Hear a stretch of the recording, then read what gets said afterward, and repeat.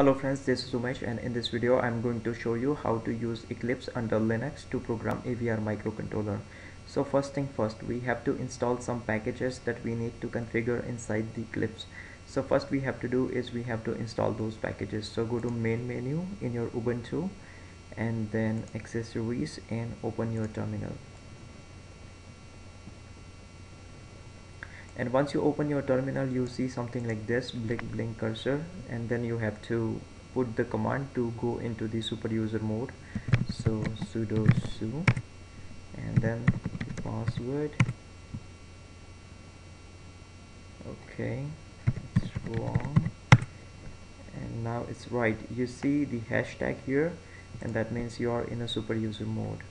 And the first thing we have to do is we have to install those packages. So we have to type sudo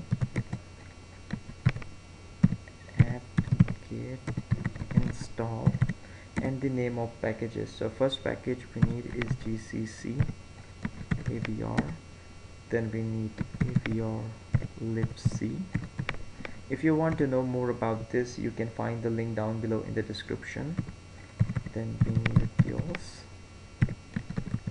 AVR, and then we need AVR dude, and just hit enter, and you can see this package has been installing. As I already have installed those packages, so it doesn't took so much of time for me, and now it's done. But in your case it may take for a while. Okay, so once you install those packages that you need, you just have to close the terminal window. Okay, so that's it for this. And the next step is we have to install the Eclipse. So go to main menu again and go to administrator, and from administrator choose Ubuntu Software Center.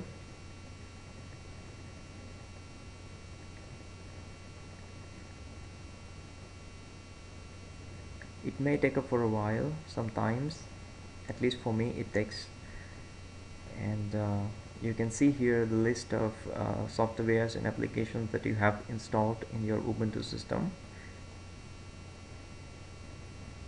So once it loads all those applications, then we have to search for Eclipse.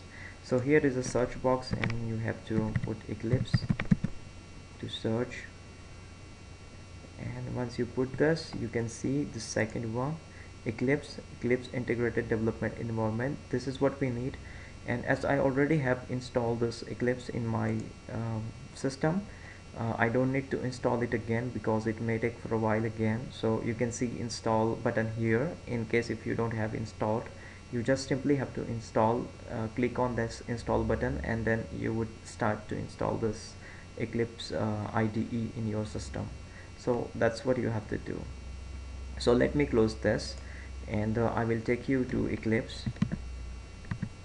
So once you open Eclipse, it looks something like this. In my case, I have set it the workplace at the destination of a desktop. So at this point, I would going to show you how to create a fresh new project. So go to File, New, and then select a project. Then here you have to choose the C project and hit on next, and then you have to give it the name of your project. Here, blink test for me.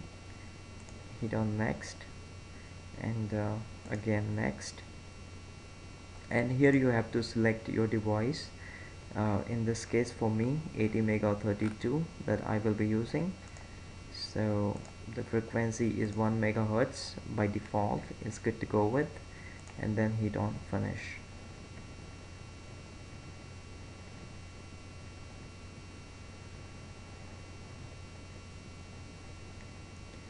So once you open this finish button, it shows something like this in the left pane, and what you have to do is you have to right click on it and then new, and then you have to, sorry, we can do one thing here. It's a close now, so let's open the project.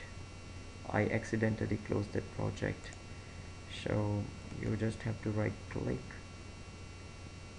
and then go to new, and then you have to select the source folder, and you have to give it the name source. For me is okay. Once you create the source folder, then in the source folder you have to create the source file and go to new again and select the source file. Here is a source file, and just give it the name, like in this case I would prefer to go with main.c, and hit on finish.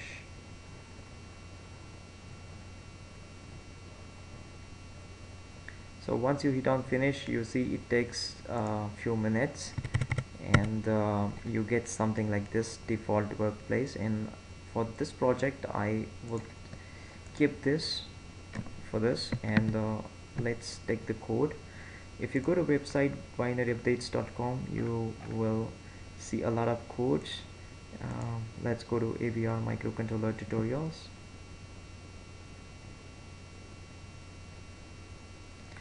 and just take the blink example.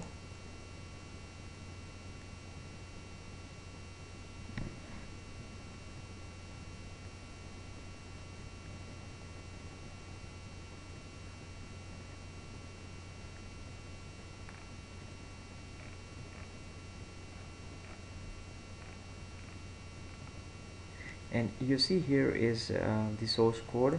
So just for this demonstration I copy the source code, and I put this here, and let me just make this as you know, just for the example I would like to keep this, and save it, and then just right click on Blinky. It's again accidentally closed. I'm sorry, this is very small window. I don't use this laptop often, but I have to use this to show you how it's been done. So right click on that and hit on build project.